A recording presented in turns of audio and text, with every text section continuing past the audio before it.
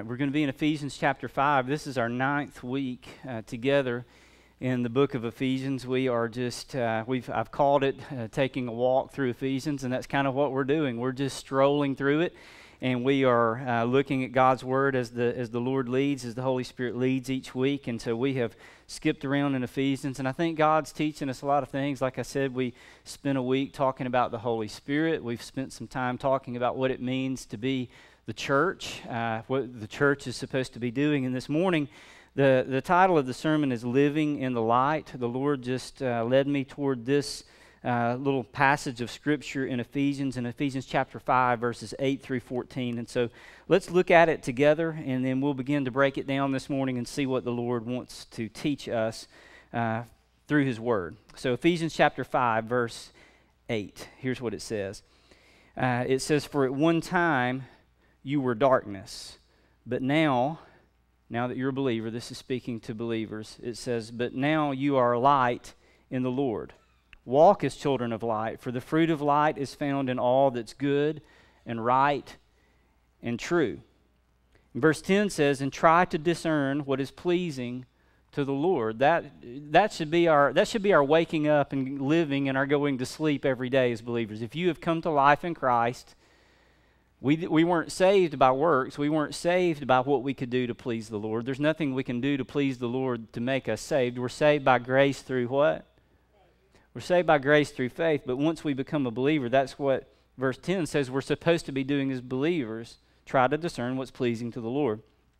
Verse 11 says, "Take no part in the unfruitful works of darkness, but instead expose them, for it is shameful even to speak of the things that they do in secret.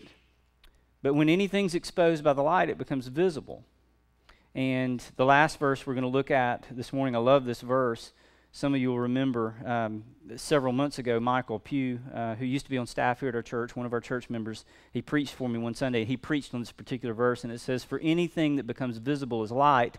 Therefore it says, awake, O sleeper, and arise from the dead, and Christ will shine on you." So as we get to this passage, here's kind of the way I want to back into this morning.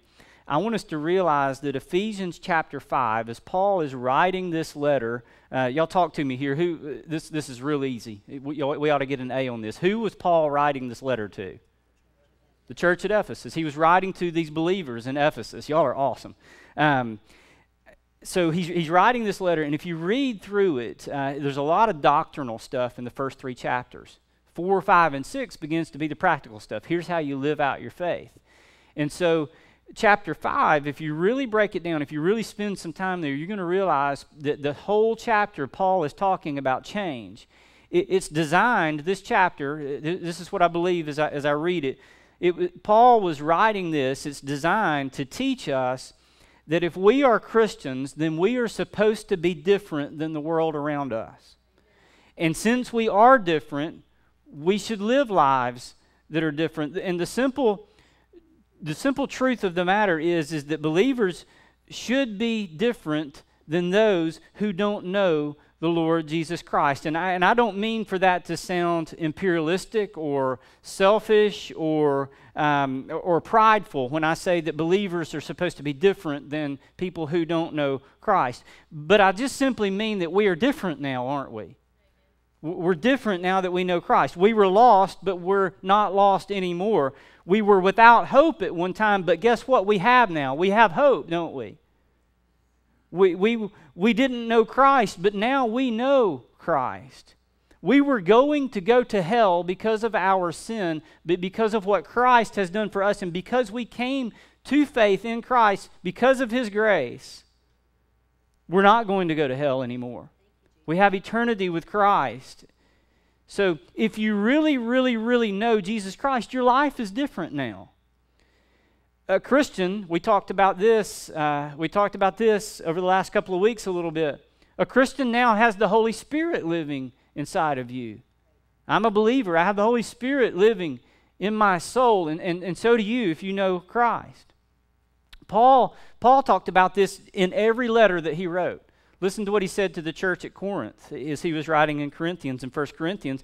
He said in 1 Corinthians 2:12, he said, "Now we have received not the spirit of the world, but the Spirit who is from God. He said, we're not of the world anymore. We've received the Spirit who's from God, that we might understand the things freely given us by God. Aren't you thankful this morning that God, out of His grace, freely gave us life in Christ? So as we read Ephesians chapter 5, where we are this morning, Paul is saying things about change, like he did in chapter 5, verse 1. He said we're commanded to live like God. If you read verse 2, he says we're commanded to begin to love like God, to love other people because Christ has loved us. We won't love other people unless we really understand that Christ loved us first. It's hard to love other people sometimes, but you do it because Christ loved you. And why? Because, like I've been saying, we're different now. We're in relationship with Christ. Christ has redeemed us. He's bought us. Remember, we talked about it last week. He's brought us out of slavery, and He's freed us. We're in right relationship with Him. And this week, we talk about He has made us light. Let me give you something to help you see it maybe in a different way than you ever thought about before. This is kind of interesting. Go with me here. Go with me, just this thought in the Old Testament here for just a second. You can turn there and kind of scan it. I'm not really going to read much scripture from there, but I want to talk to you in the book of Hosea. One of the very first messages that I preached at Crosshaven, we weren't even on this property yet. We were the church, for those of you that don't know, the first year and a half or so that this church existed, we met in the Huntsville National Guard Armory, which is a pretty cool thing to talk about on Memorial Day. God provided a place for us to meet in the early days that this church existed, and it was cool. We met in the National Guard Armory, and I can remember we preached through Hosea, and if you know anything about Hosea, you understand that Hosea was an Old Testament prophet. That's what Hosea was, and he, in other words, in the Old Testament times, he spoke truth to the people as God led him to do that. And Hosea also gave a lot of insight into what was about to come about at some point in time with Christ. And so Hosea, let's just say it like this, Hosea was a spiritual leader in Israel. But God made a very, very unusual, and I want you to go here with me for just a second. We're going to come full circle. God made a very unusual kind of request to Hosea. And I want you to get this. This is really weird. God tells Hosea, I'm not kidding, this is in the Bible. God tells Hosea to go and marry a prostitute. Now, you're like, is that in the Bible? Yeah, God told Hosea to go and marry a prostitute. Her name was Gomer. Long story short, Hosea obeys God, and he goes and marries Gomer. And eventually, Gomer goes back to prostitution, back to having affairs, back to sexual promiscuity, even though they were married. In fact, if you read chapter 2 of Hosea, it says, and this is what the Bible says, in chapter 2 of Hosea, it says that she had played the whore and acted shamefully. You're like, I didn't know I was going to hear that at church this morning. But you did, okay? But here's the cool thing about this story in Hosea. You see this great story of redemption come about. Because here's what happens. Hosea goes and seeks Gomer out and buys her back out of prostitution because she was his wife. He goes and buys back, get this, what was already his. Think about salvation. God made you, and God made me, God made us. We were made in His image. We are His, yet we are the prostitute. You're like, I didn't know I was going to hear that at church this morning. I didn't know the pastor was going to call me a prostitute. I'm calling myself that too. We are the prostitute. We sinned. We turned on God. We ran away. We found other lovers. Yet think about what God did. He paid the highest ransom possible for people that He made and loves. He paid and bought back what was already His. And when you come to grips with that fact, and you are moved into relationship with Jesus Christ, it changes you. Gomer was redeemed, and if you're a Christian this morning, You are a part of the family of God. You are a part of the redeemed. God's people are redeemed by Christ, aren't we? When you surrender your ways and your life, and you admit your sin before God, and you call upon God to save you, then you move from darkness and death, and you move into life and light. So if you're a Christian now, I know I've said it 27 billion times this morning, if you're a Christian now, your life is different. And if you're not, you don't need to spend another second without knowing Christ. Don't play around with life.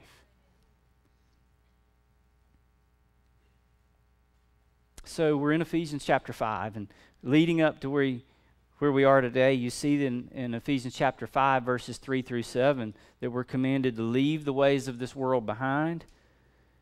And we get to verse 8, and Paul begins to talk about being light. And here's the deal. We're still living in the world, aren't we? Paul, it's kind of a hard request because Paul is saying, don't be like the world, but you got to live in it for a while. And it's kind of this weird dynamic when you are a part of something, but you're not supposed to be a part of it, right? But then you're supposed to be a part of it, and you're supposed to figure out what God's telling us with all that. I'm in the world, but I'm not supposed to be part of its ways. And then it can be kind of weird if you're not grounded in Christ, because maybe you're a believer and you've come to know Christ, but you're struggling, like I talked about when I prayed earlier, and you're struggling in sin. And you get caught in this middle ground that is not good, because the Bible Jesus called it being lukewarm. Claiming to be one thing, I'm a believer, but really living like another.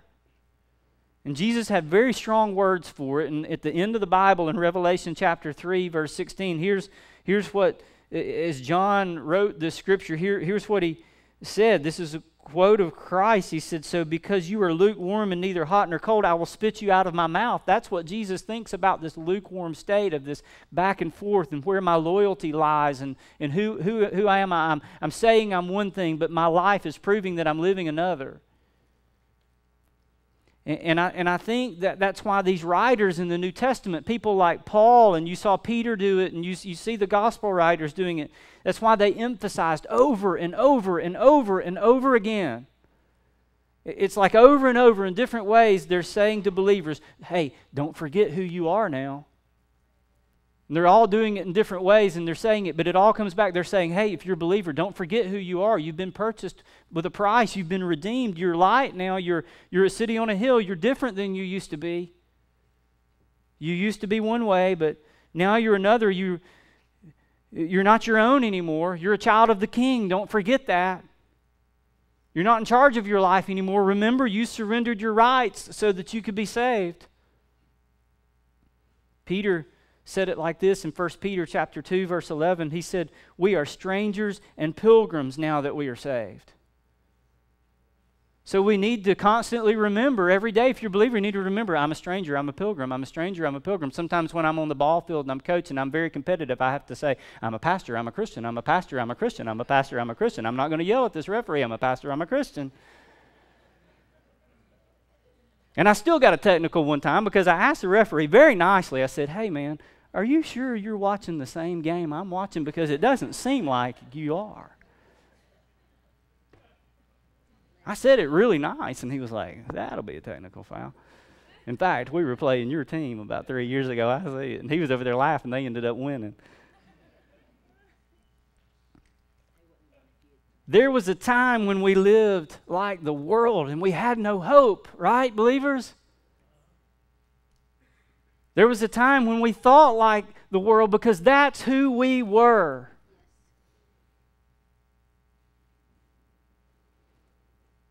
And because we were a part of it.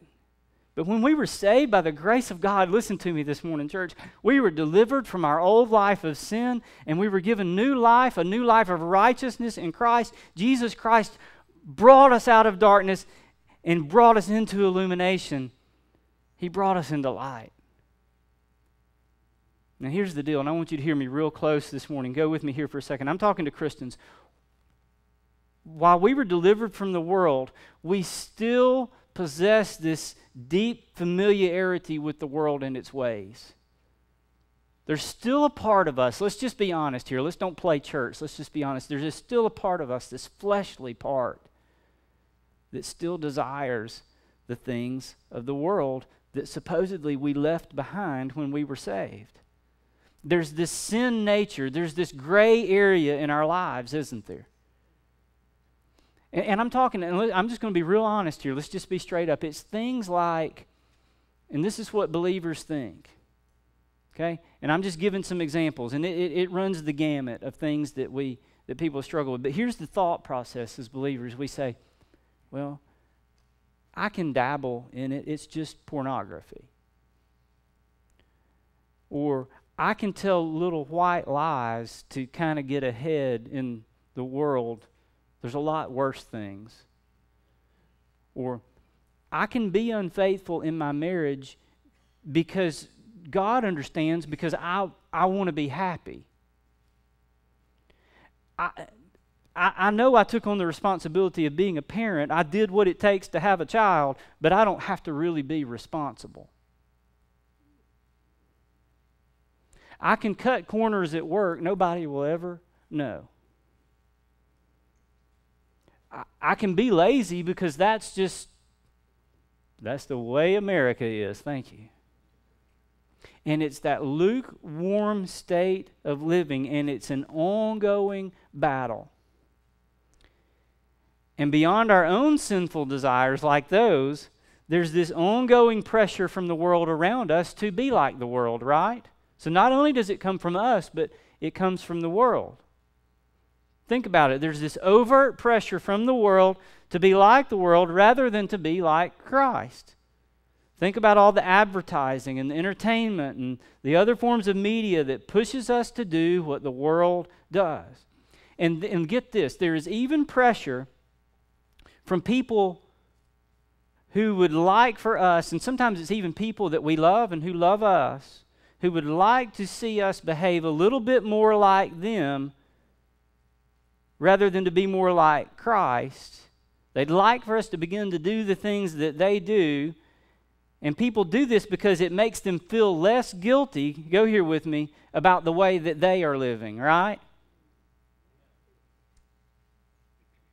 And let's just be honest. Like I said, there's this sin nature, this part of us that craves sin, despises the rigors of discipline and growing in holiness to be more like Christ. Because if you're going to grow and be more like Christ, it takes discipline.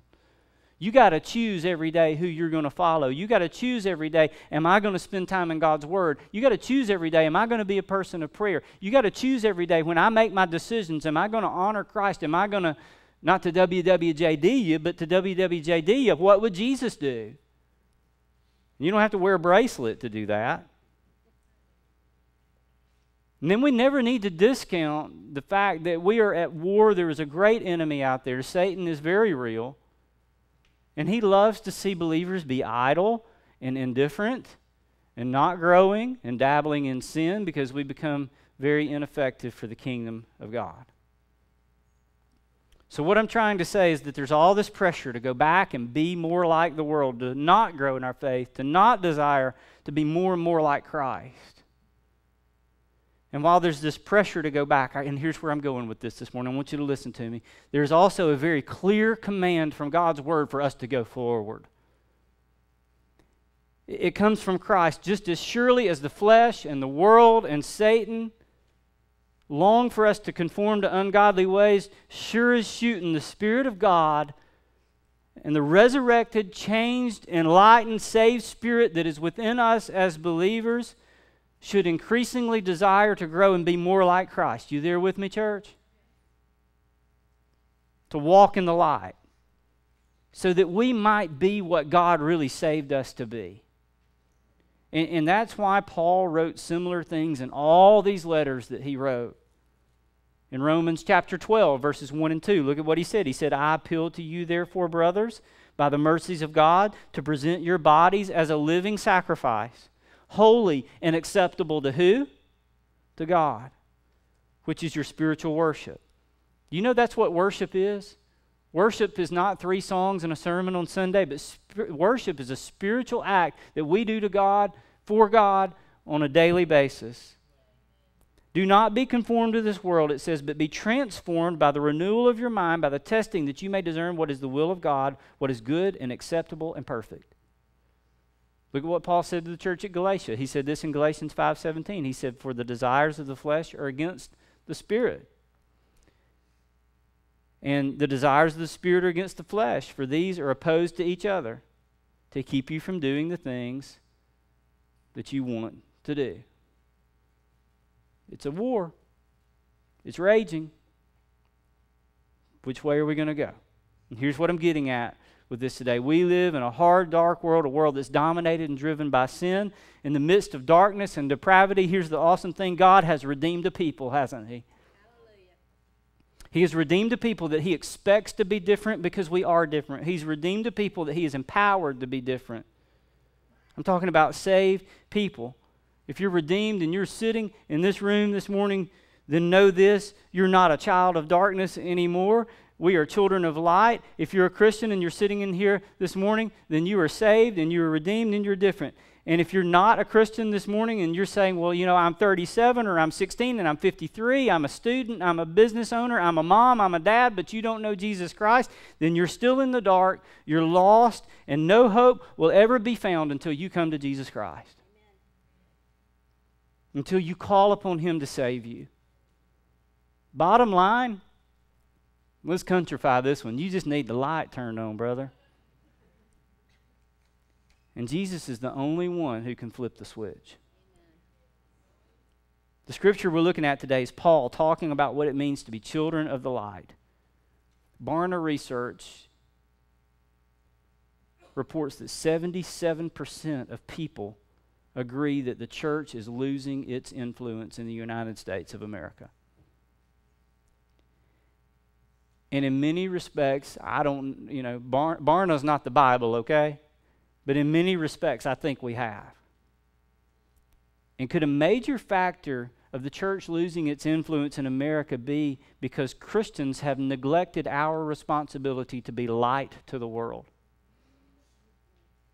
As we've neglected what God has called us to be, the world has decided to ignore us.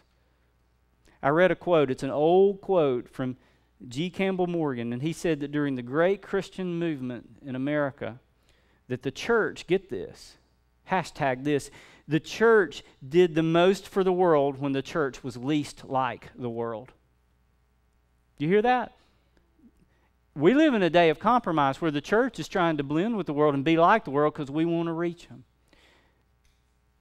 Here again, G. Campbell Morgan is not Jesus Christ, but I think he's right on. He said the church did the most for the world when the church was least like the world, because the church was something real to look at.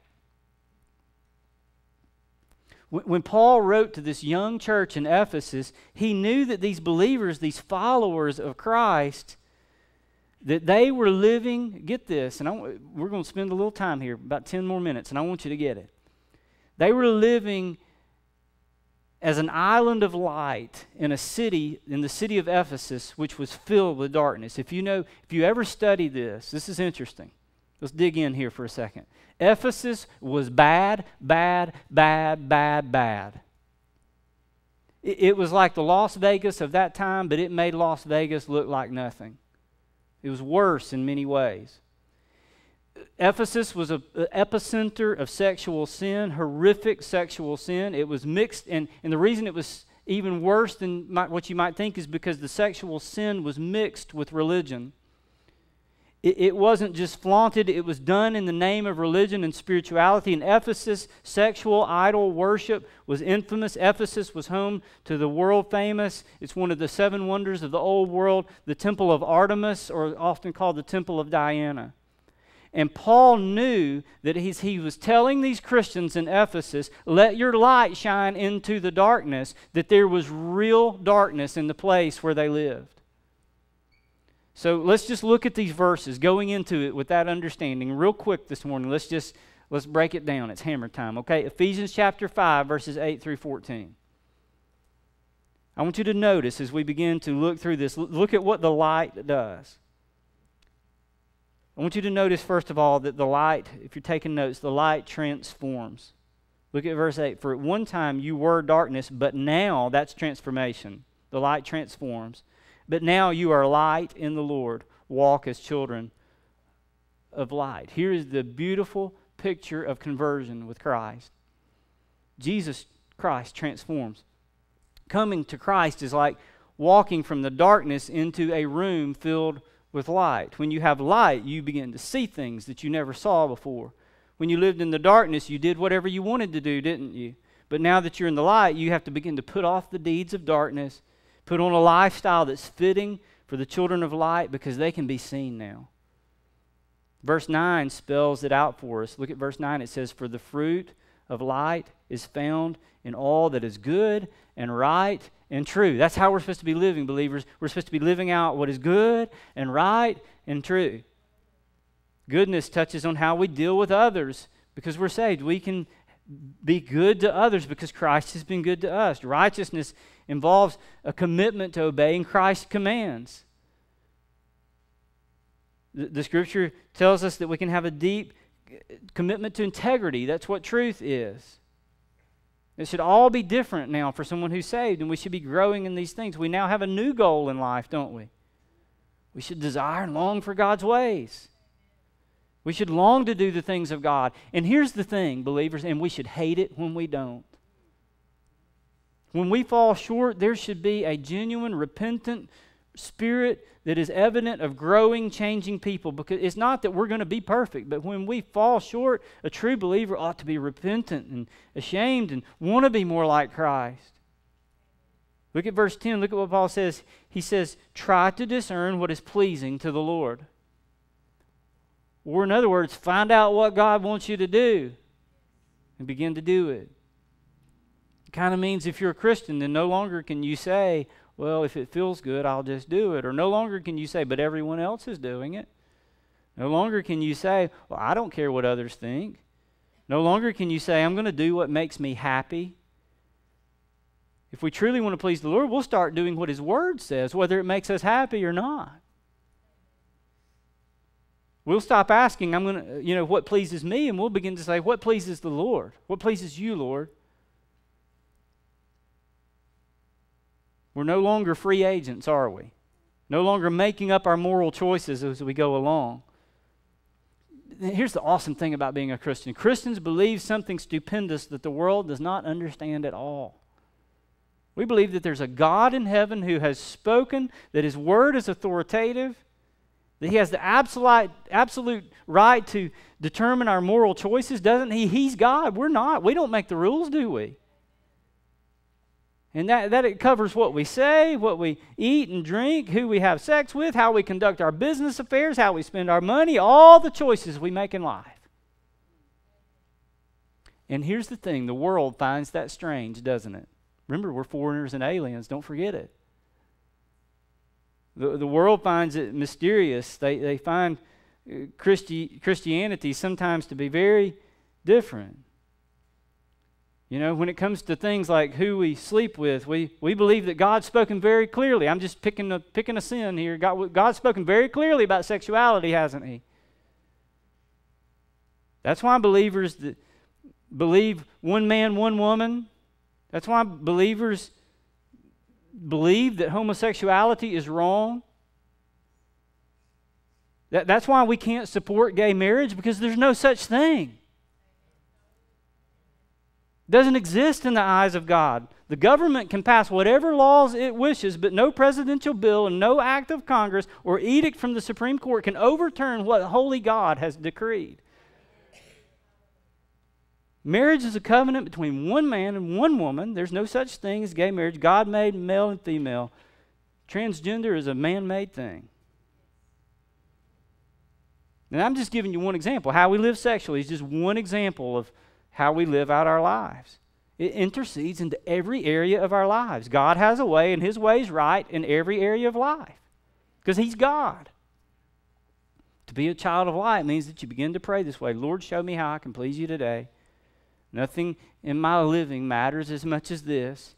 I truly want to please You, Lord. I want to do it Your way. It has to be our desire because we're transformed, light transformed. Now look at verses 8 through 10. We're moving quick now. Light not only transforms, but light exposes. That's what Paul says here. He says, take no part in the unfruitful works of darkness, but instead expose them. For it's shameful even to speak of the things that they do in secret.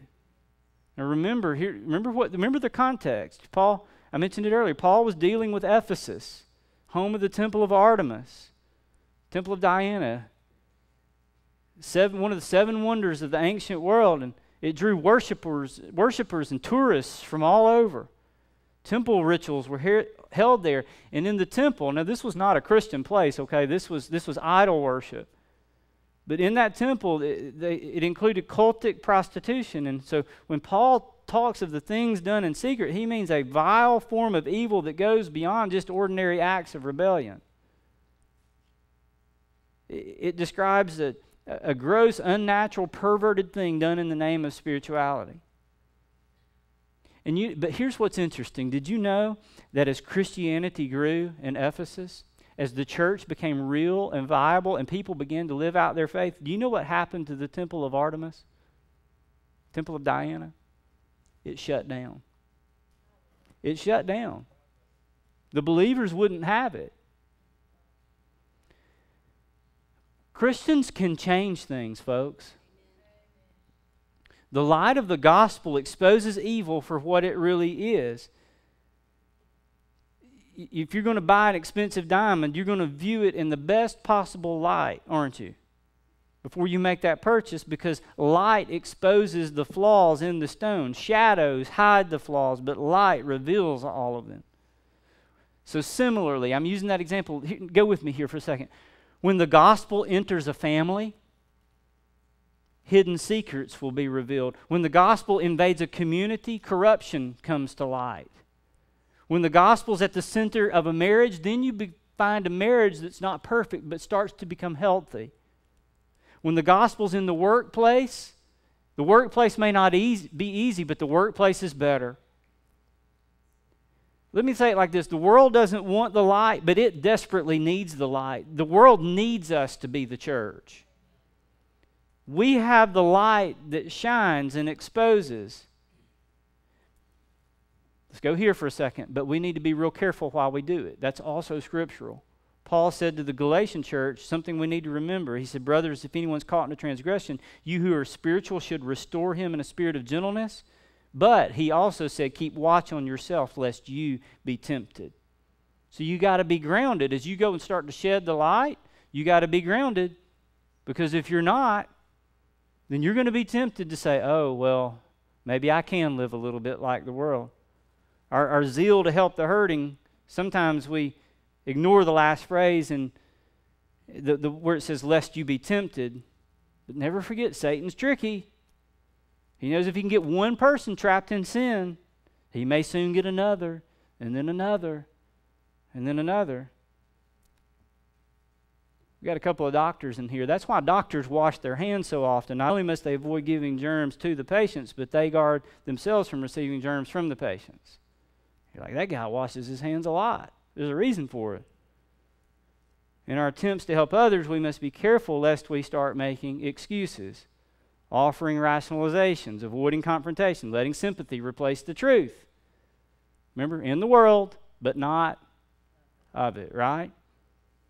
Helping, but not falling into the same sins. And verse 13 describes the result of exposing dark things with the light of Christ. Paul says that something really cool begins to happen. Look at verse 13. It says, but when anything's exposed by the light, it becomes visible. Light exposes the true character of everything.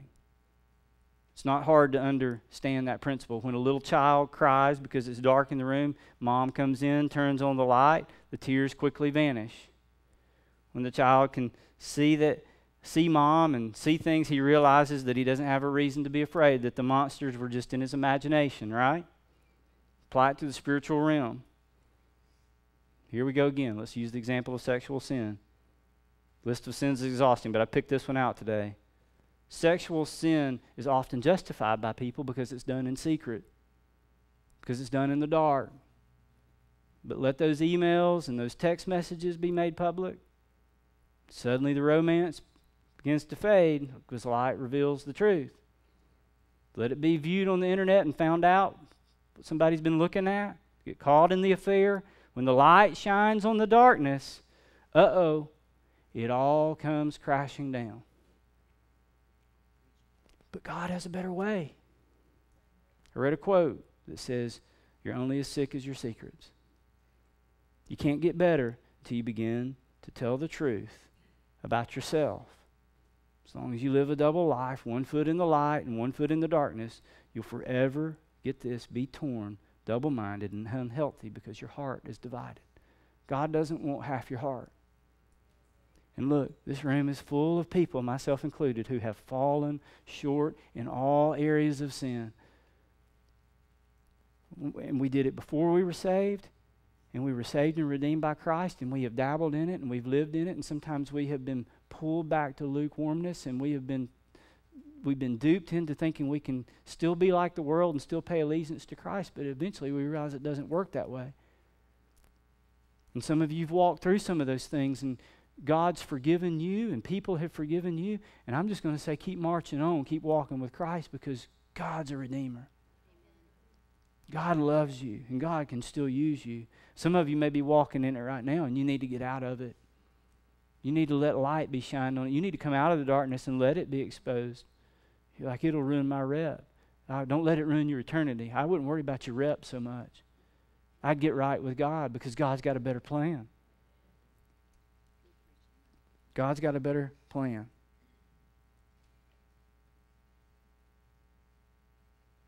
You know, and our job's not to judge. Our job as believers is to shine light. God's the judge. Let's just preach and teach and share God's word. Be honest with people.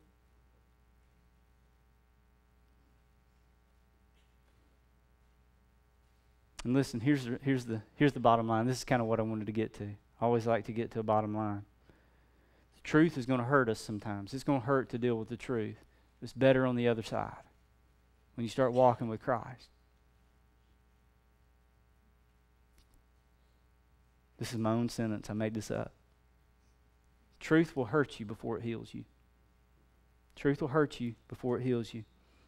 I told you we'd go here. Listen to David. Listen to David in Psalm 51. This was when the truth was revealed and it hurt him. Nathan came to David and David couldn't believe what Nathan was telling him. And then Nathan looked him in the eye and he said, I'm talking about you. And David said things in Psalm 51. He said things like, create in me a clean heart, O God, and renew a right spirit within me. He's the one that said, behold, I was brought forth in iniquity, and in my sin did my mother conceive me. He's the one that said, Lord, I'm so dirty. He said, purge me with hyssop, and I shall be clean. Wash me, and I'll be whiter than snow. That's David said all those things in Psalm 51. But in verse 8, it's the epitome of how sometimes we have to hurt before we're healed. The hurting comes with the healing. In Psalm 51, verse 8, David said, let me hear joy and gladness. And he said, let the bones that you have broken, some versions say crushed. Let the bones you have crushed, the bones you have broken, let them rejoice. Truth will hurt before it heals you. Think about this cool concept, okay? Darkness can only produce more darkness. If you add dark to dark, what do you get? Yeah, it's just darkness. But light can change the darkness. You turn on, you flip a switch, you put light into darkness, it changes it, right? Remember the last part of verse thing? Anything exposed by the light becomes visible. When God turns the light on, the darkness is gone forever. The first part of verse 14 says anything that becomes visible is light. Here's the last thing. Write this down. It's the last thing to write down, and then we're done. So light transforms and light exposes, but number 3 is light awakens.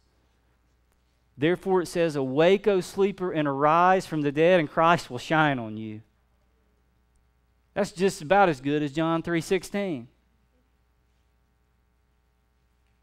Paul had already said in Ephesians chapter 2, he said, you were dead in your transgressions and sins.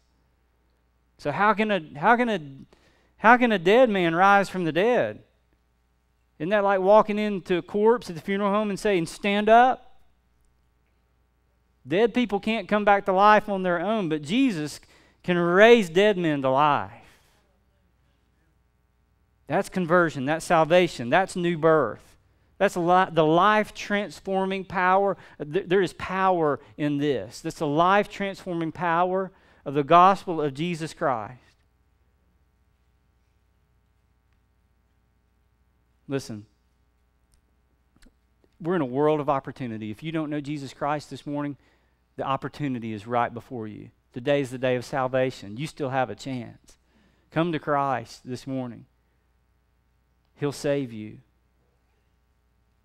We're in a world of opportunity because at no time does the church have more of an opportunity to reach a lost world because America is getting more and more lost.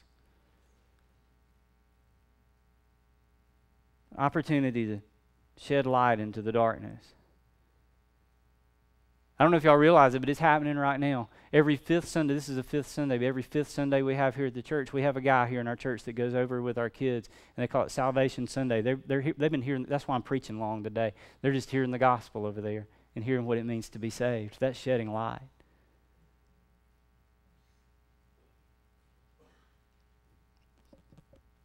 Let's sing one more song and we'll go. Let's go knock some holes in the darkness this week, church. Let's do it. Let's go knock some holes in the darkness. As these guys come up here, I just want to remind you of what God's Word says.